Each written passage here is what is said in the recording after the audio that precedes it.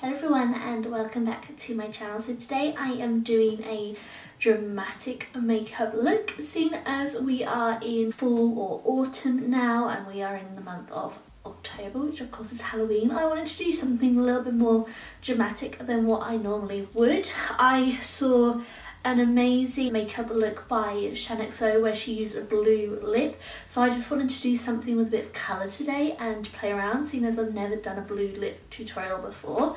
So I really love how this turned out and I really hope you do too. If you want to see how I created this makeup look, then please keep on watching. Eyes in the sky. Starting off this look today, I'm going in with an illuminating primer and I'm just applying this all over my skin just to give our skin that glow from within look. And then I'm going in with a mattifying primer and applying this to my T-zone area just to keep me matte throughout the day.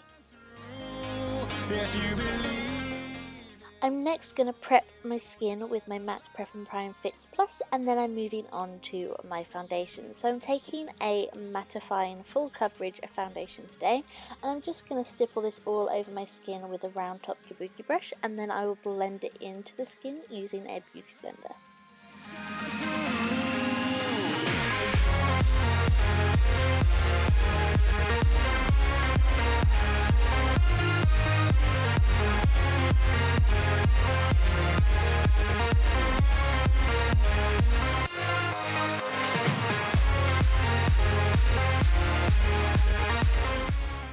I'm taking a concealer the same tone as my skin tone, or foundation even, and I'm just applying this onto any areas that I want to disguise any redness, or also underneath my eyes for any darkness, and I'm just blending that into the skin with a brush.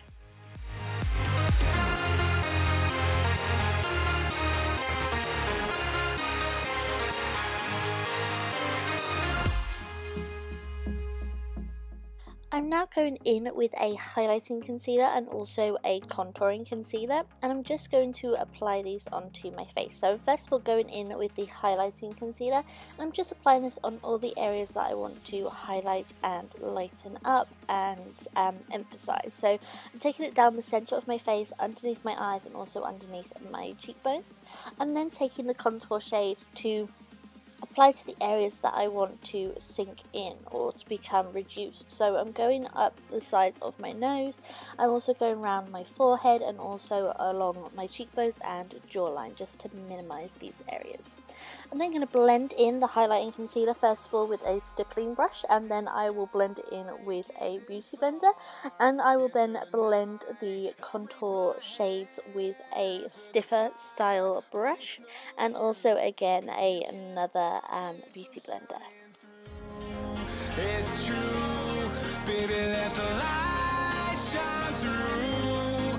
If you believe it's true, baby, won't you let the light shine through for you, for you, for you, for you, for you, for you.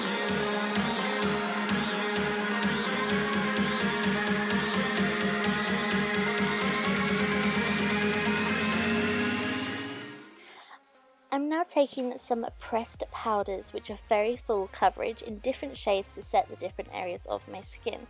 So I'm first of all going to be applying the lightest powder shade, and I'm going to be applying this underneath my eyes and also down the center of my face to set all of those highlighted concealer areas.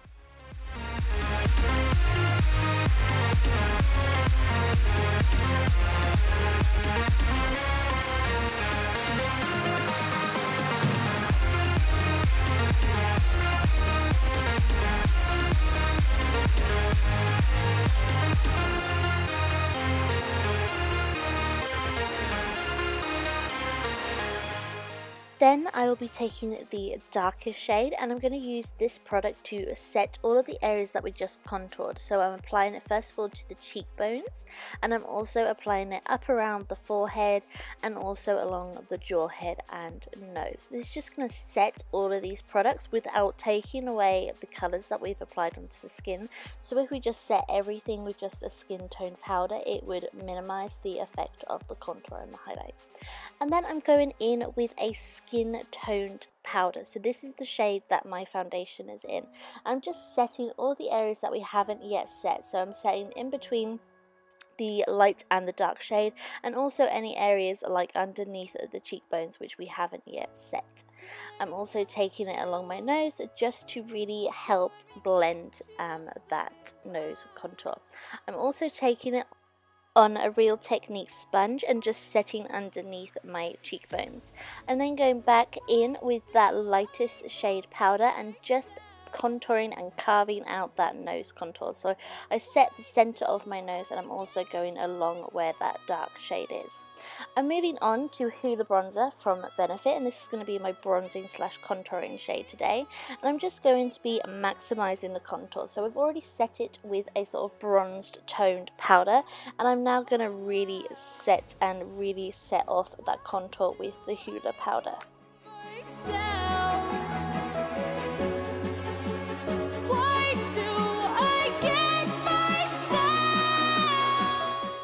Keeping the skin very bronzy and glowy, I'm going in with a nice illuminating blush in a tanned rose shade, and then I'll be taking a nice bright highlighter and applying this to all the high points of my face. So on the top of my cheekbones, up around my brow and forehead, down the center of my nose, and also on my cupid's bow.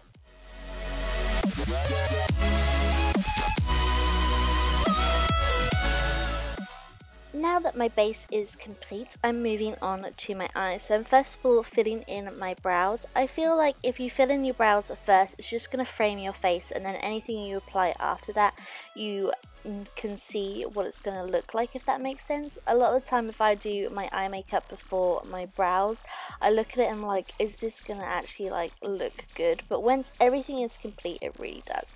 So I'm going to stop rambling and carry on. So of course I just use the same products as always to just fill in my brows and set them in place. And then I'm taking this cool grey shade and buffing this into my crease as a transition colour. And then taking this nice bright white highlight, and I'm going to be applying this on to my inner corner and also underneath my brow as my highlight today. Taking a nice light cool toned brown shade, I'm just going to deepen up that crease and smoke it out a little bit more so it's easier to blend some colours onto. I'm taking this sort of taupey grey shade, and I'm just applying this all over my eyelid with a short shadow brush, so I'm getting the most amount of colour payoff. I'm then just making sure I've buffed my crease, and then I'm taking this dark cool toned grey shimmery colour and applying this to the outer corner just to really deepen up this area of the eye and just add some more definition and drama. Now I changed this part up later on in the video, as you will see, but I thought I would still include this, so I went in with a dark blue liner and just applied it to my waterline. I then smoked it out with that same dark grey shade and just buffed it to make it a bit more smoky. I'm then taking a nice dark shimmery blue shade and setting that eyeliner in place. This is just going to help it last a lot longer, and it's also going to intensify that blue shade. I'm now mixing a couple of pigments with some liquid eye primer, I believe it's called, and I've literally just created a eyeliner with a pigment. So it's just got this really shimmery colour, which I absolutely am obsessed with how this part came out. I love it, as you can tell. So I'm then just curling my lashes and applying a little bit of mascara. I first apply mascara to my bottom lashes. I'm then applying some nice dramatic falsies on top, and then I will be blending my natural lashes into my falsies with a little bit more mascara. So for my lips, I wanted to do a really out there blue lip, but I don't actually own any blue lipstick, so I just pulled out some different products and tried them, and they worked. So I first of all applied this blue eyeshadow pencil as a base. This is kind of like a lip liner. I was just testing out and getting that line, because obviously with a dark lipstick colour. You can easily ruin your whole entire makeup with it.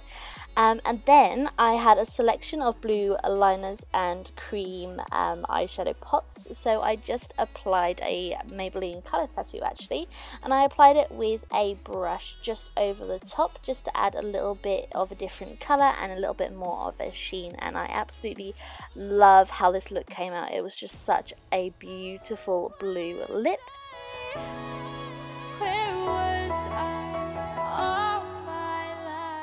Of course, I made sure I didn't get any of this blue on my teeth, and then I applied that same blue colour tattoo on my lower lash line as well instead of that eyeliner. So that's how I created this out there dramatic makeup look. I absolutely love how it turned out and can't wait to kind of scare Luke later on. I really hope you enjoyed this makeup look. If you did, please let me know in the comments below and give me a thumbs up. And yeah, thank you so much for taking the time out of your day to watch my videos, especially this one. And I will talk to you all in my next one.